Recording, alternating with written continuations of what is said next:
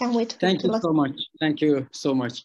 Actually, we all know we are like participating in this conference because we have like all a mutual interest called blockchain, and blockchain has many up and downs in history. But the thing is that now we are like seeing blockchain, metaverse, and all this all ecosystem. I mean, coming into the mainstreams. But when we are talking about the growing of this market, I mean, the more the blockchain market cap is growing, the more legal disputes or legal problems is going to happen. So basically, we should have an answer to this question that what we are going to do with the rise of legal disputes in blockchain. So basically, if you're like talking about the mass to adoption, we need to ensure that every user has a safe journey in Web3. So there is a main question considering this, that what about like blockchain, NFTs, and metaverse dispute? Because the blockchain is not just about some protocols or codes out there. Now we are currently seeing that a lot of like potential disputes may appear in metaverse. So when we talk about daily shopping, doing ordinary stuff and daily thing in metaverse, so we need to understand that we are going to have like identical disputes as real as physical worlds in our virtual worlds. So disputes regarding blockchain are inevitable, and parties will need means for dealing with these new digital disputes. So the thing is that can we go to the court? For example, let's say that we are in a metaverse and suddenly we are going to have a problem with someone in metaverse. There are some problems in the market currently. The thing is that, first of all, we cannot expect judges like 65 years old judge who was graduated in 1992, for example, to understand the NFT smart contracts. Also, the thing is that most of the blockchain is mainly small, I mean, micro payments. So $20, like maybe like $50. So people are from like different part of the world. Is it, I mean, reasonable, I mean, economically to just follow up cases, or we need to just give up on that? Also, when it comes to arbitration, you know, it's like biased toward to people appearance, people beliefs, and many things. And also the thing is that you're not that much regulation or legislation even when it comes to Web3. So basically, there are some problems that might be some solution for them. We call this old solution like MetaCourt. What is MetaCourt? MetaCourt is a Web3 phenomenon or project that's like, as a first legal, there is like a legal metaverse. But what's the use case of this metaverse? The use case is arbitration and dispute resolution and mediation for Web3 legal disputes. So, but what benefit is going to have? For example, imagine we are like going to have a project called MetaCourt. What benefit MetaCourt may bring to people or society? First of all, it's about accessibility and affordability. We all know that, for example, imagine we have a user from like New Delhi. Also, we have like some users from like New York. So basically, imagine these people, if they want to just take care of legal disputes, so they need to just travel around. So basically, we call that like traditional legal system is not accessible, you know? So basically, for MetaCourt or for bringing legal dispute to metaverse, we are like bringing a new set of accessibility. So just find your gadget and put the glasses on, and then you may have access to justice, or may have access to arbitration or mediation service that you might have like a problem or legal disputes on that. So also, the second things that this like, let's say, expert panel or dispute panel may bring is that we cannot, who knows blockchain better? This is a very important question. Like traditional judges or people in traditional legal systems, basically they don't have understanding of Web3 most of the time. So basically, if you have a group of people that they want to be arbitrator or they want to do dispute resolution for Web3 disputes, but if their knowledge is assessed, because in MetaCourt, first of all, we offer like first legal metaverse. Second, we are going to build like expert panel for dispute resolution. So basically, is like a decide and earn. If you do dispute arbitration and dispute resolution for other people, you are mainly rewarded with arbitration fee. Also, the third thing is that, you know, we can't talk about Web3 mass adoption unless we ensure that every user has a safe journey in Web3. But how it might happen? Now, Web3 transactions are subject to many agreements or many freelancing services, many service providing. So the thing is that, imagine we have like an escrow payment system for Web3 that the arbitration clause or principle between user is embedded in this smart contract as arbitration clause. And then you have like an on-chain curated mediation and arbitration. So basically, if two users, for example, go to a transaction or an agreement, and one of them is not happy from the quality of service and is challenging that she shouldn't pay the amount that they agreed because the quality is low.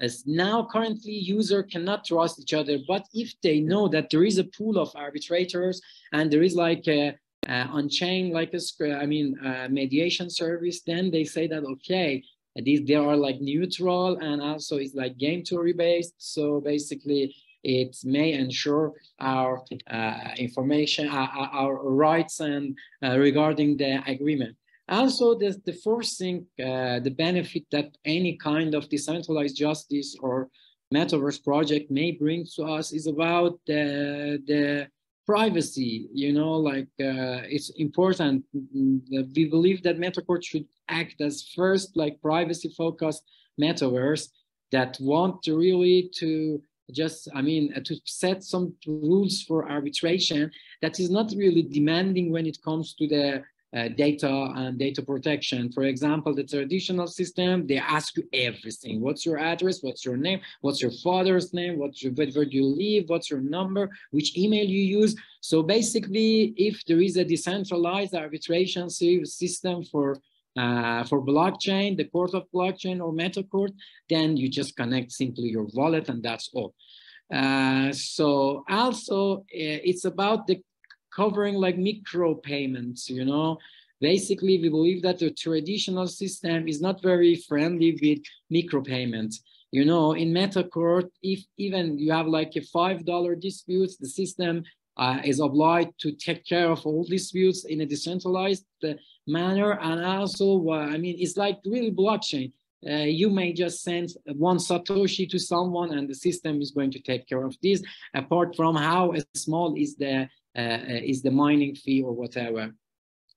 So this whole ecosystem, as we call it, like MetaCourt, has like many core values. It's like is like first legal metaverse. It's time to bring metaverse to real use cases. What does it mean? It means that if we are talking about delivering a value or something, you know, and let's say we want to just have a road to, let's say, adoption. We need to bring like real use cases to metaverses, or any Web3 project should solve real problem of people.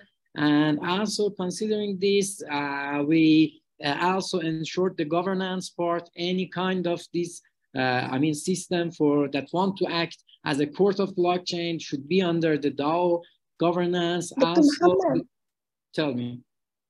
so to interrupt you, but there's a question regarding, is this platform is authorized or the government adopted? Because if it's kind of, a decentralized Yes. virtual court. Yes. Is it like, for any crypto user, I want to know how can I protect myself. So going to another version on Web3, which is, like we have already the challenge with the regulation. Is it regulated or not? Yeah. Because Very good question. Very good question. What we call it when we talking about generally about the regulation. For example, what happened to FTX? We were witnessing a very sad story. Some people says that the problem is about the lack of regulation, and at the same time, some people are saying that it's about. We need to have like more harsh regulation, or we need to have like nothing at all. But for us, we believe that MetaCourt, as a project that is in IBM Hyperprotect Accelerator and is doing same cause as like Decentralized Justice, should introduce like on-chain jurisdiction for Web3. How, for example, you imagine, for example, now we are like building a smart contract, escrow payment, a smart contract for Web3 freelancing platforms. What we are offering to them, how people may benefit if their platform, this freelancing platform, for example, users are going into agreements, they are going to use this escrow payment. How is this, the escrow payment system is different. It has like some like mediation and arbitration inside. So if the users reach to like any kind of disputes on case of quality or regarding the service, we have like pool of arbitrators that may like solve the disputes. And in other slides, I will show you how this whole system works based on, we call it like a meta convention, like how the users may like enforce themselves to like, let's say, arbitration or mediation in Web3. And basically, it's time that we need to have like on-chain enforcement. What does it mean? On-chain enforcement is like a escrow payment tool with on-chain curated mediation and arbitration. So if the users had like disputes, so basically there are other Web3 users that are going to do dispute resolution for them. Also, they may benefit from the fee that they are receiving, like it's like decide and earn. So, and these are all happening like in a ecosystem, it's not about, even now, if you rent some place in real world, in physical world, sometimes you and the people, the person for who you are getting the office, you agree on referring your disputes, any future disputes, to arbitration. And what we are doing is asking Web3 users to just choose the decentralized means for their dispute resolution methods. And this. Tell me. Mm-hmm. Another comment received about this, like if I'm a user, crypto user, I don't want to use MetaCourt, for example. If they kind of, tips and tricks can give them related how to secure themselves, especially after what happened with FTX and all the, or many. Yeah, the very good question. But the thing is that if the users, if they don't want even to use MetaCourt, they need to agree on something. If they need to choose a certain countries' rules or legislation as a governing law to their agreements, or simply saying put nothing out there, and then they need to reach to their like jurisdiction courts. Or a third version that we are like working on, that is to choose like a decentralized community of let's say, experts that are willing to do like dispute resolution for these parts of like for their like say transaction or agreements. But at the end of the day, you know, like these people need to have some consent to bring the case, or I mean, you can't just do that after the incident. But one thing that I want really to stress on that is how, you know, like what is like the vision and impact behind, you know, we like building an unchained jurisdiction is what we call it like meta convention, and it's like mixing a learn to earn and decide to earn, because like we have like education, we are educating the panel, expert panel, we are educating people who are like participating. And how does it work, this system? We call it like people may trust it, but how people may trust that? We call it like game theory based system. For example, people like ordinary people, they first come and said that we want to do dispute resolution for other Web3, let's say, disputes, let's say. So we have like a decentralized test, like knowledge assessment test. Then if they want to do that, they need to stake the token of the network. Why? Because the thing is that we call it like game theory based.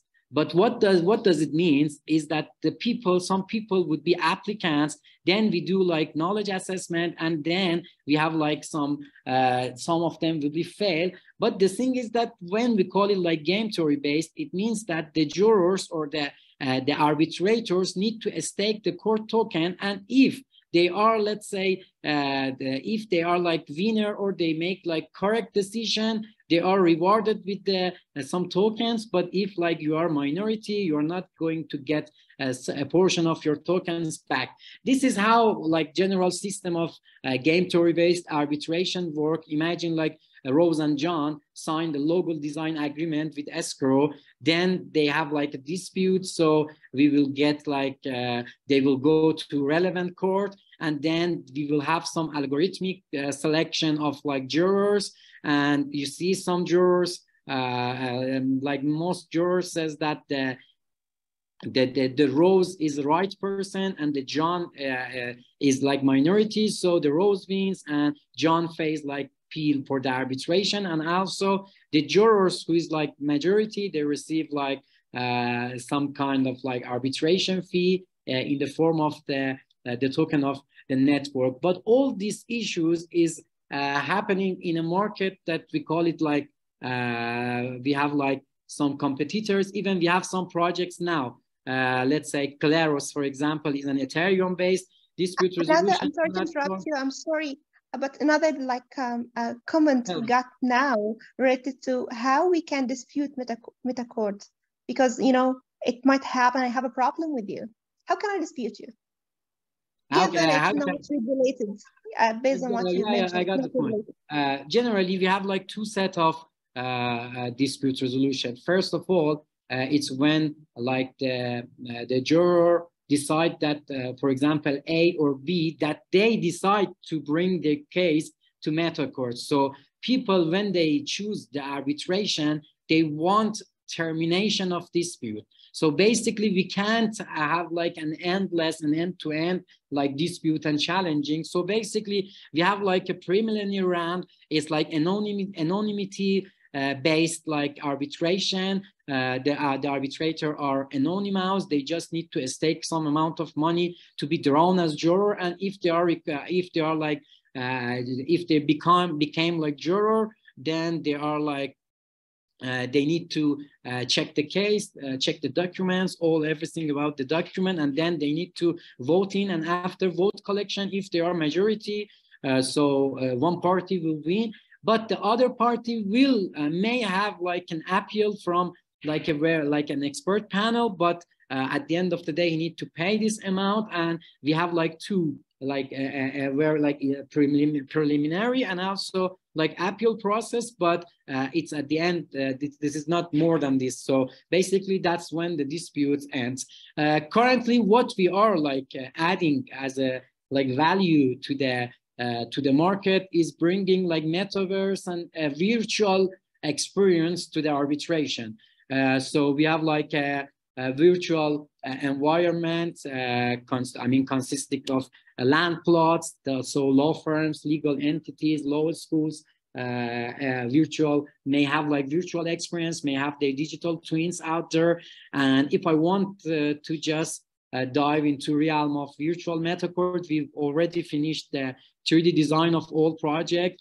This is the map of project. You may see some Middle Eastern design patterns out there. So basically, the project is based in Istanbul. We are happy that we've been accepted for IBM Hyperprotect Accelerator Program. It's a 2-year equity-free program. So basically, we are first-hand experience in that case. And these are some land plots in the immersive environment of the metacourt that you may see. And this is one of the virtual courts that we are like testing nowadays. And also consisting, there are like some, these are like tokenomics of like NFTs, how many land, how many plots, how many units it's out there. It's like general map of the project. And there are some milestones that we had like in 15th of November, we had some kind of private testnet launch to check the product demo. And it was quite good that we got like a positive feedback. From 27th of November to 15th of December, we are going to have a testnet launch in Metacourt page. We will publish a whitelist information. So if you are a Web3 project, a Web3 enthusiast that want to contribute in future of justice or building future of justice for Web3, we will be more than happy to have you on board in our testnet. Also, we have like a team, like other project is a very multidisciplinary team consisting of women's and men's in tech and law. And at the end of the day, you may see some like documents in website of the project. The Metacourt is an impact-driven project. For us, maybe it was more easier to kind of concentrate in entertainment industry, but we wanted really to bring a real use case to metaverse rather than gaming, or gaming, because we believe road to mass adoption is bringing metaverse to real use cases that solve real problems of peoples. And this is how we believe that a legal metaverse with main utility of like curated arbitration and mediation may ensure a safe journey for users. And at the end of the day, Rome was not built over the night. So we are working with like IBM, some other partners, Village Capital, a venture fund. And also we are going to be listed in many launchpad, a series of launchpads soon from 20th of November. And we will welcome any contribution in case of participation in testnet or being an ambassador or even supporter or investor. That was all. So if there is any other question, I will be glad to answer them.